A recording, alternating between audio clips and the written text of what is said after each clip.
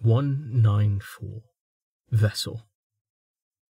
Torhart stood in icy, shin-deep water in the lowest deck of the Adamant Empire vessel.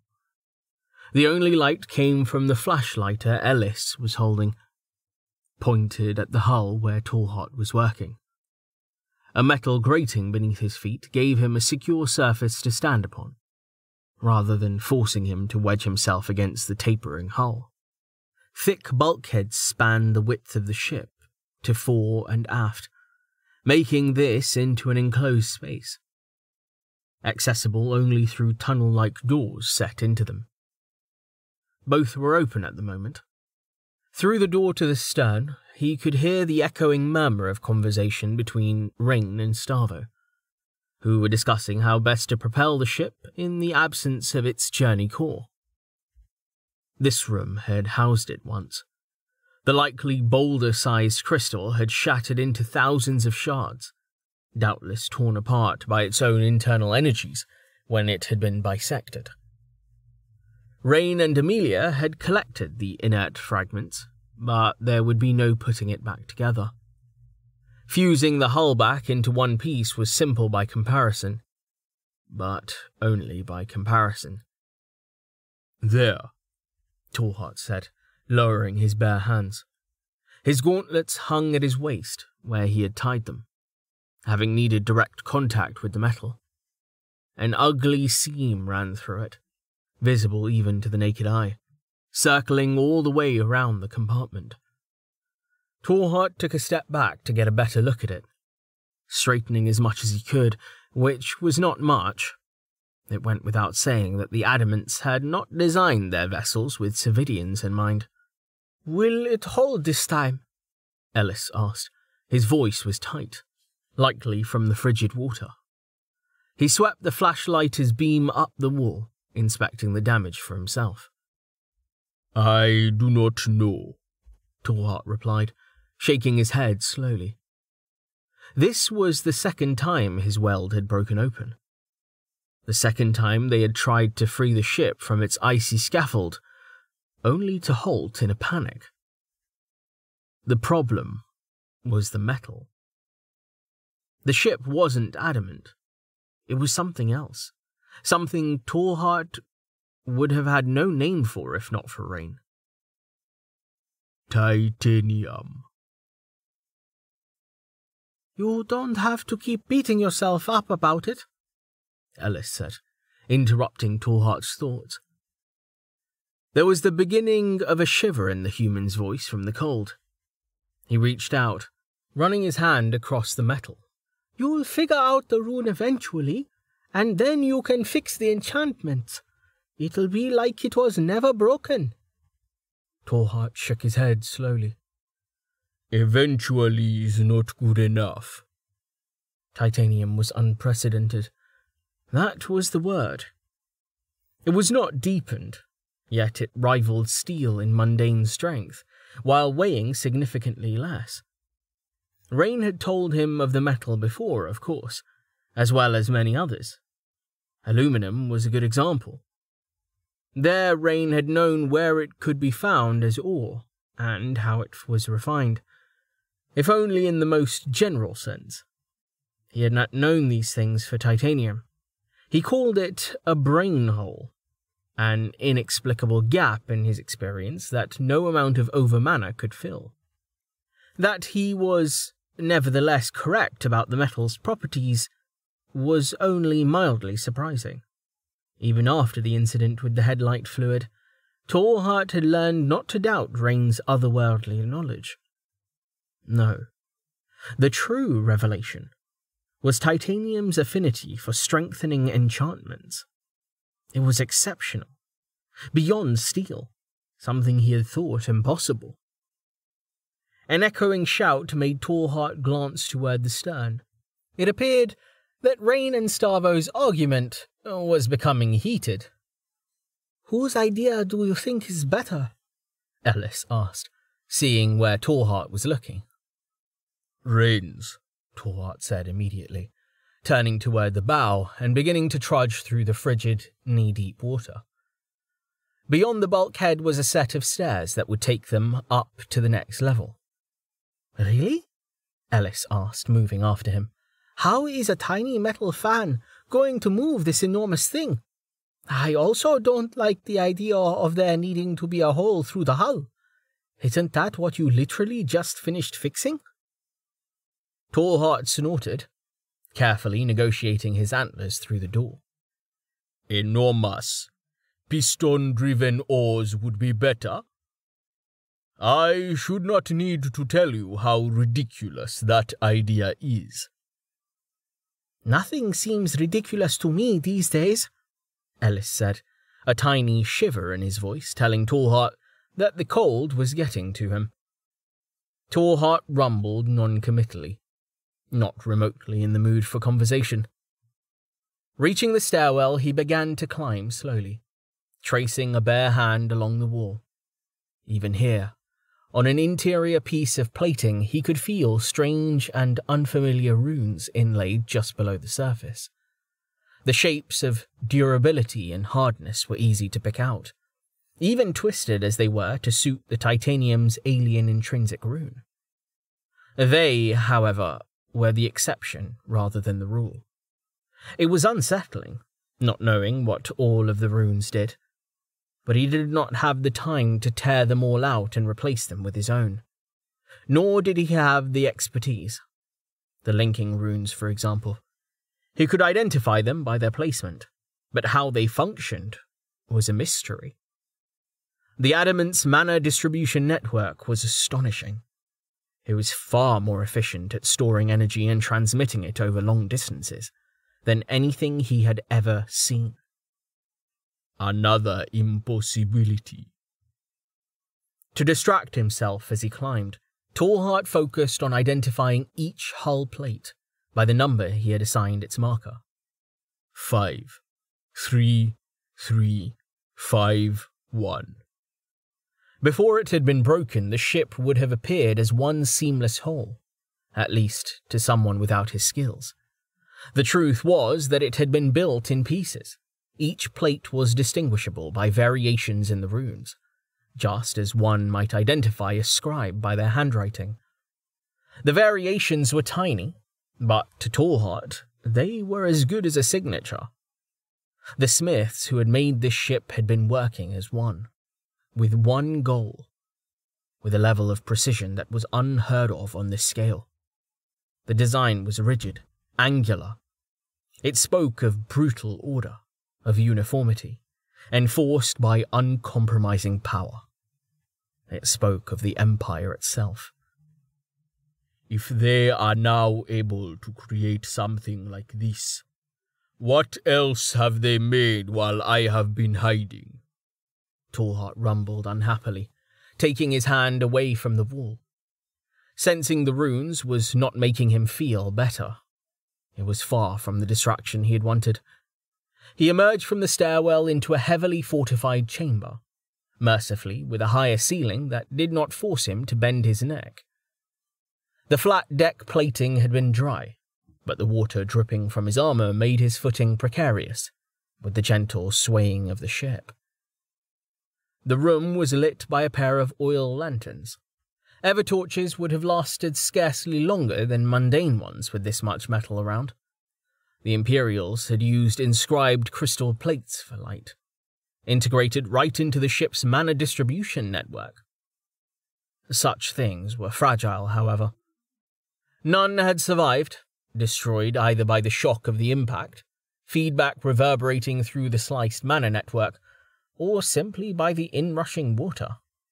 The fist-sized gem before him, though, had survived, resting at waist height atop a heavily inscribed titanium altar. There had been 4 gems like this originally, spaced evenly along the ship. Only 2 remained intact. This one and the one at the stern. The 2 amidships had shattered, much like the journey core. Like its surviving twin, the gem before him was purple, perfectly smooth and spherical, resting in its socket. The gem did not glow on its own, but the polished surface shimmered in the light of oil lamps. As Tallheart approached, he saw his own reflection looking back at him. As far as anyone had been able to determine, these gems were responsible for the veil that shielded the vessel from divination. None of the runes he had seen in the hull could have achieved that effect. He did not need to understand them fully to know, as they lacked the required power. The mysterious gem before him, though, apparently blazed to manasight. Tallheart rumbled, staring at his reflection and seeing nothing more. The gem was not metal. His skills were useless here. Another mystery that will take us too long to solve. One theory was that the gems were some type of crysts, above even grand crysts. The other was that they were the crystalline cores of lairs, somehow removed intact, refined, and twisted into adopting the ship as their new domain. The second theory had come from Rain, as if there could have been any doubt given its sheer ridiculousness, and yet Tallheart was again inclined not to doubt him. His detection and Roos's eavesdrop reacted to the ship's hull exactly as they would to a lair's envelope. From within the vessel, such magic worked normally, but from without, it registered only the continuation of the surroundings. It was as if the vessel had been edited out of reality, replaced by a near-perfect patch of water, ice, and air. "Tallheart?" Ellis asked. There was concern in the human's voice. "You didn't sleep again last night, did you? Are you okay?" "I am fine," Tallheart said, realizing that he had been pondering his reflection in the gem for some time. He turned, leaving the room and entering a hallway that passed through a series of bunk rooms that must have belonged to the combat party leaders and other minor officers. The rooms were unlit at the moment, but he knew them to be small and cramped, containing little more than waterlogged bedding and the odd personal possession. The bodies, of course, had been removed. Like enchanted crystal, humans were fragile. Those who had been near the centre of the ship had not fared well, awakened or not. Protected by magic or not. "You are pushing yourself too hard," Ellis said without prompting, still trailing after him with the flashlighter. "I know everyone else is too busy to notice, but I haven't seen you sit still for more than 30 minutes in the past 2 days. Not since Halgrave got here. You didn't even come to the planning meeting yesterday. Don't you care where we are going?" Tallheart ignored the human. There was nothing to say, nothing to decide. Ascension would leave. Wherever they went, it would be better than here. Whenever they left, it would not be soon enough. Ellis sighed as they entered another gem compartment, sweeping the flashlighter's beam around at the piles of equipment. The gem altar was empty, of course, but the room had been put to use storing the weapons and armour that Rain and Amelia had recovered from the sea floor, as well as that which had been stripped from the bodies. There was quite a bit of it. Even knowing that much more had made its way to the vaults of the Barge King. Unlike the ship, however, the equipment's quality was more in line with Tallheart's expectations. Unimpressive. The Adamant Empire did not waste grand hell outfitting their common soldiers. The entire philosophy of the Empire centered on creating strength from weakness through hyper-specialization. The average soldier was mid-bronze, with mass-produced weapons and armor to match. Through their formations, the Adamants boosted themselves to fight on par with silvers, even golds. But this understandably took a toll. When a soldier's equipment inevitably failed from the strain, it would simply be replaced. The same was true of the soldier. The items were generally enchanted, though, and unbound, obviously, given the manner of their use. Tallheart was of two minds on what to do with it all. Part of him wanted to throw the lot into his smelter. There would be significant value in the materials and great satisfaction in the act. Another part of him acknowledged that every weapon in the hands of an Ascension member was another weapon turned against the Empire and the other evils of the world. Though shoddy and tainted by its origin, this gear would help end the aspirant's incessant begging, as if he had time to make customized gear for everyone that asked, or the inclination. Leaving the makeshift armory, Tallheart walked through another section of bunks before entering the command room, what Rain called the bridge. Situated directly above the room that had held the now broken journey core, this compartment too had been bisected in the attack. Tallheart only glanced at the ugly seam, briefly, to verify that it had not split anywhere, before heading for a side door. He was concerned with the integrity of the ship's skin, more so than its interior spaces. Ellis followed in judgmental silence, bringing the light. The Centau's suite of private chambers occupied the entire space between the command hub and outer hull on the port side. The main room had been taken over to serve as Ascension's new council chamber, and Tallheart had to move aside a stuffed armchair to access the weld. The metal was dry, which was a good sign. This level was still below the waterline, so if there had been a leak, it had been a small one. Pressing his hands against the hull to either side of the split, he closed his eyes, checking the bond more thoroughly with his skills. He hadn't tried to reconnect the two halves of the adamant's mana network. Fusing the unfamiliar metal itself was challenge enough. He could hardly heat the entire ship, then place it upon an anvil to hammer it together with brute force. He also got the sense that such a technique would have ended poorly, even had he been trying to mend nothing more than a kitchen knife. As wondrous as titanium was, what little he had gleaned of its rune had already told him it would be fiendishly challenging to work. It did not help that the alloy the adamants had used was only 90% pure. When Tallheart finished his inspection, finding that here at least the bond had held, he passed back through the command area. There were 2 suites on the starboard side, not one, each doubtless having belonged to one of the Sereni. Each suite had a large main room, much the same as the Centau's quarters, but with fewer side rooms. A hallway ran between the suites. The one on the left had been allocated to Rain and Amelia to double as lodging, and the captain's private office. The suite on the right, meanwhile, was to be Ascension's new workshop. Tallheart had claimed one of the side rooms there as his own private quarters, but he did not enter now. The cut ran along the hallway between the 2 suites, and that was what he was interested in, not rest. And so he passed the door, laying his hands again against the wall.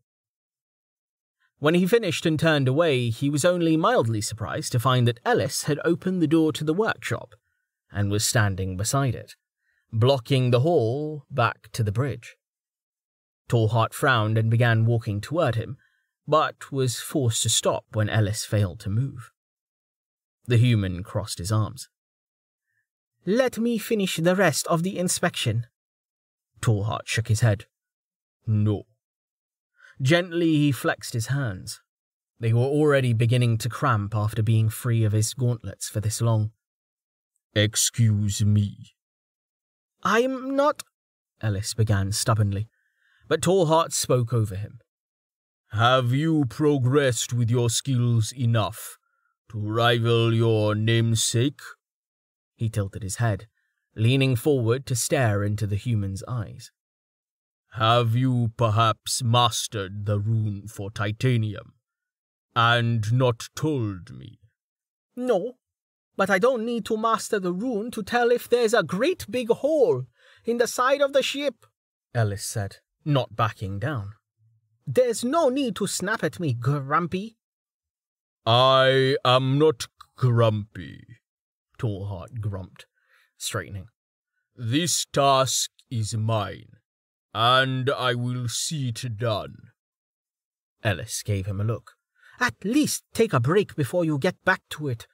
The ship's not going to sink if you lie down for an hour. If it was leaking anywhere, someone would have come running to get us by now. I do not want to lie down, Tallheart said. He rumbled a warning deep in his chest. Move. Ellis's mouth made a hard line, and Tallheart proceeded to simply walk through him. Before that became necessary, the human stepped out of the way, switching off the flashlighter with a mechanical click. Fine, be that way, but I'm keeping the flashlighter. Tallheart merely walked past him, flexing his hands again. He had allowed the man to hold the light in hopes that he might learn something, not because he actually needed help. He had his enchanted glasses if sight in darkness was required. He heard Ellis sigh behind him, but he put the human out of his mind. No one but Rain seemed to appreciate the urgency of their departure, and Rain was busy. As captain, he spent most of his time making sure everyone got a chance to share their opinions. On everything. Human herding. Tallheart rolled his eyes as he climbed the stairs to the next deck. He did not envy Rain the task. Emerging from the stairwell, Tallheart was forced to hunch again, so his antlers did not scrape the ceiling or tangle in the aluminum ribbing. Only the command deck had sufficient headroom, and barely at that. This had been a crew deck. The Adamants hadn't bothered to install proper beds, furniture, or even walls. It was open but for the support, allowing him to see from bow to stern. Various Ascension members milled about, stringing light bulbs from the ribbing, stowing supplies, and chivying slimes out of their way as needed. He too found that his path was blocked, a greater crystal slime sitting atop the seam precisely in his way. In no mood to walk around, he extended a finger, then sharply prodded the creature. It did not react other than to suck the rest of his hand in through its membrane. Tallheart frowned, then pulled. The slime let him go easily enough, jiggling in indifference. It did not, however, move. Tallheart narrowed his eyes. Fortunately for the slime, Kettle came walking by at that moment. Hang on, I got ya, the flame-haired teen said, grinning at Tallheart over the crate of junk he was carrying. Without stopping, he loudly hocked up a glob of phlegm and spat near his feet. Before it even hit the floor, the greater crystal slime pounced like a jungle cat, quivering with gelatinous fury. Kettle laughed, then swore as the slime rolled right over the glob of phlegm, leaving spotless decking in its wake. Kettle cursed again, scrambling away as the monster chased after him. I forgot that the big uns get mad. Shaking his head at teenage foolishness, Tallheart resumed following the seam to the outer hull, finding that it was holding together well enough. The other side, however, turned out to need some adjustment. When he finished with that, he clenched and unclenched his fists, the stiffness continuing to build. He did not replace his gauntlets, however, heading instead for the stairs. The next deck was functionally identical. He checked it in the same way, though paying attention to the ceiling this time, given that it was the underside of the exterior deck. Finally finished, he untied his gauntlets and slipped them back on. It will hold. It must hold. His neck aching almost as badly as his hands, Tallheart made again for the stairs, climbing up past coming and going humans and out into daylight. He breathed deeply of the ocean breeze, bending his neck from side to side and flexing his hands until his knuckles cracked and popped. Gradually, the discomfort began to fade. He had been working to improve his synchronization, but it was a slow, painful process. Yet another thing I do not have time for. Tallheart sighed, then looked sternward, to where he had last seen clubs. Instead of a stern castle, the Fist of Progress had an open wooden platform, held aloft by thick wooden beams sunken into sockets in the deck. The platform had clearly served to elevate the Adamant's mages above the spell-disrupting influence of their craft, allowing them to strike without the metal disrupting their aim. A few splintered planks on that platform were the only evidence of damage to the ship, other than that caused by Velika. The splinters had been the Dark Main's doing, as Tallheart understood it. During the battle, the old pirate had managed to blast a few Adamants from the platform with high-pressure water, before the Adamants had killed her in retaliation. The Empire did not take kindly to having its barriers pierced. Tallheart's jaw tightened, not seeing Ascension's much less capable hydromancer where he had left him. The man had probably gone below to begin draining the water with the internal reservoir. There was no sense going to find him. Once he returned to dump the water overboard, Tallheart would stop him and tell him to be more cautious in chipping away the ice this time. Likewise, Tallheart would need to ensure that Maharia remained nearby to put it back in case of another issue. Her magic was superior to Rain's when it came to overcoming the hull's influence in a focused area, especially with the staff he had made her. Not seeing either of the mages he wanted atop the platform, Tallheart looked toward the bow, and his jaw tightened further until it creaked. Maharia was there, as he'd hoped, but she was standing beside her father. The former guild leader's ostentatious blue armor was brilliant compared to the waves. With effort, Tallheart forced himself to relax. The pair were looking out at the horizon to the north, watching the receding sail of one of the merchant vessels. That ship, Tallheart knew, was packed with humans fleeing their broken city for the so-called safety of the DKE. Humans that would talk. As they always did.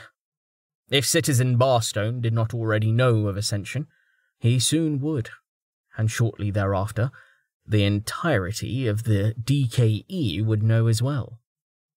They would know of the Adamant Empire's vessel, now in their possession.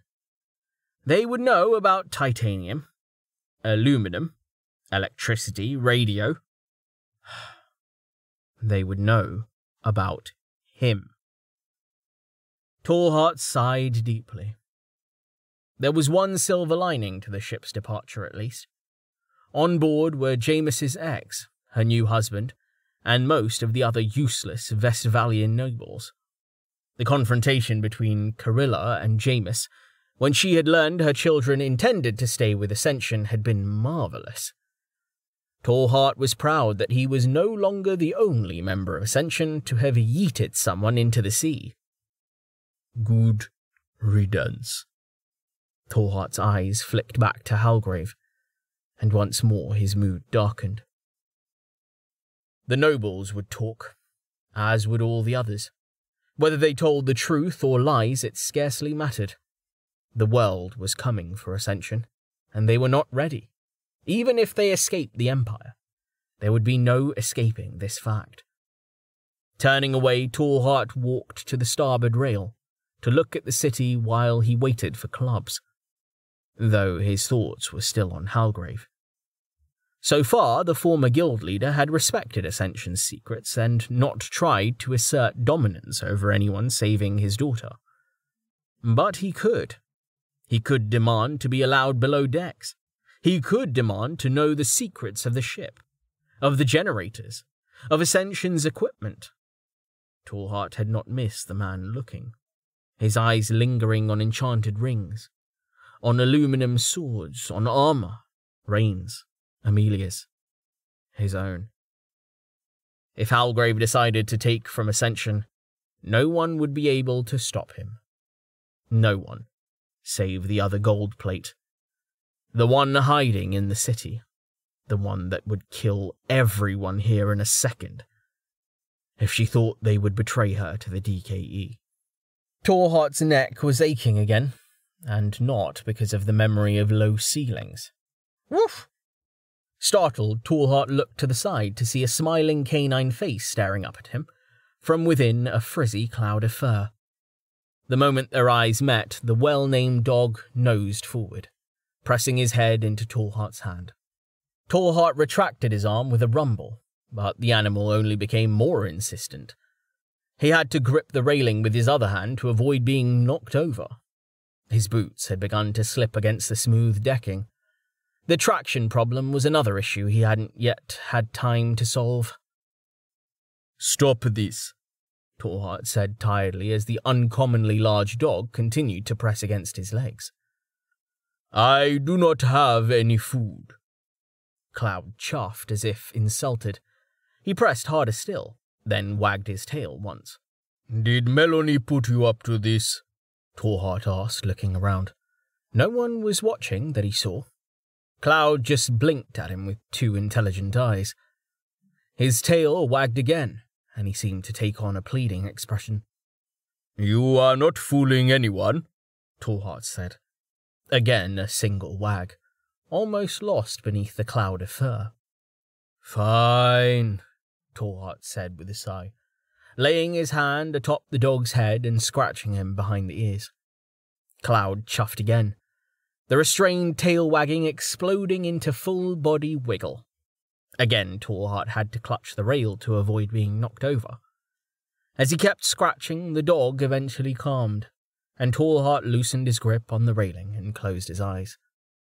He took a deep breath, then let it out slowly.